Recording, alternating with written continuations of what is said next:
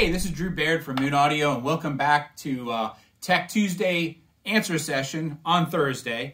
So what I posed on Tuesday was, why do we need Apple CCKs, Android OTG adapters, etc.?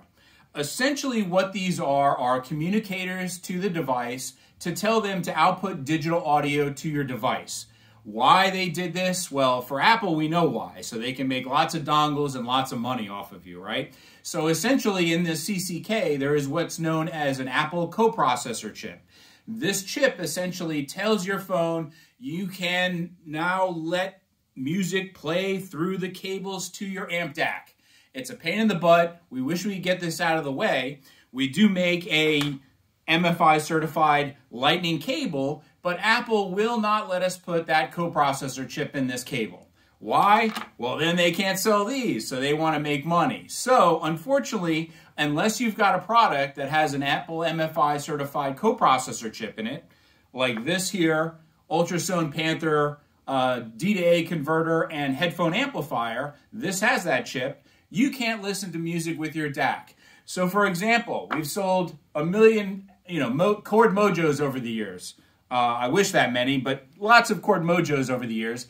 And they do not have a coprocessor chip in it. So this has to be used along with a USB cable like I have here. Here is my iPhone. Here is my CCK that I'm going to plug in. Here's our Silver Dragon USB cable plugged into the Chord Hugo. Now we can output audio to the Chord Hugo. Is this a pain in the neck? Yes.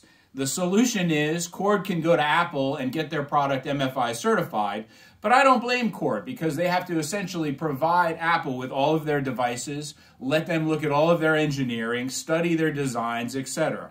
I'm sure Apple, if they really wanted to, can go out and buy that stuff from Chord anyway, but the bottom line is Chord doesn't want to deal with that. So we're somewhat stuck with this Apple CCK. Otherwise, like I said, you have to go with a DAC amplifier that has an MFI certified chip in it, and there aren't many around anymore because it's a very complicated process to go through with Apple. A similar thing goes on with Android, but not as complicated. Okay, so this is an OTG adapter cable, and it doesn't necessarily have to mimic the CCK. I'm just showing you this one because it's similar in that it's a USB-A on one side that you can plug in any kind of USB cable, and then a USB-C on this side that you would plug into your Android device. We obviously make, as you can see here, our own OTG cables that will have that USB-C connector on one end for this iBasso DX300, for example.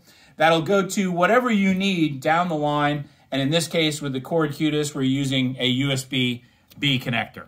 Okay.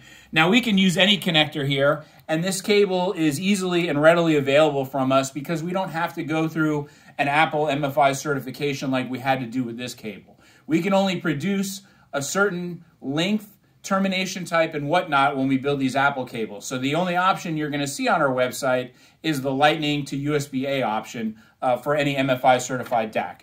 But with Androids, we can make anything on the fly. And essentially the way that works is there's no coprocessor chip in the connection. We simply have a different grounding effect where we tie the ground to the shell, which essentially tells your Android device, whether it be an Android phone, Android tablet, an iBasso that uses Android OS, Astel and Kearns, there's all kinds of options out there. We can pin that out so that you can get the digital audio from your device to your DAC. So when you go to our USB cable pages, you'll see some cables that say OTG at the end and some that don't. To confuse you a little bit further, a lot of laptops now are coming out with USB-C. And USB-C, in its own way, becomes somewhat of an OTG cable, and so you don't have to specify it. So sometimes you're going to see on our website the drop-down menu where we're doing a USB-C to something else and we don't mention OTG.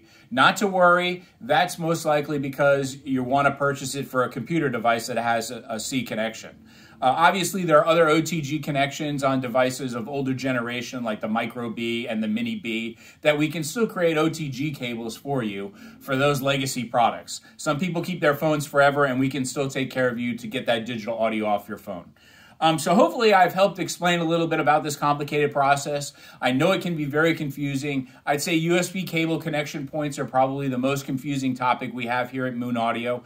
We are going to write a long blog on it, but it is still very complicated and confusing. So if you don't understand which connection device you have, make sure to click the Contact Us link on our website. Tell us the devices you're trying to connect to, and we can tell you when and when you don't need an OTG or an Apple CCK, etc.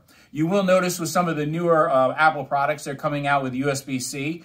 In that situation, you no longer need this coprocessor chip. You can use a USB-C cable to whatever connection on the other side that doesn't need to have that coprocessor chip. So Apple is making it a little bit easier with their Pro components, but until they start doing a USB-C on their phones, we're stuck with that Apple CCK. Hopefully I've helped you understand this a little bit. Stay tuned, make sure you subscribe, and I'll see you next Tuesday for Tech Tuesday questions.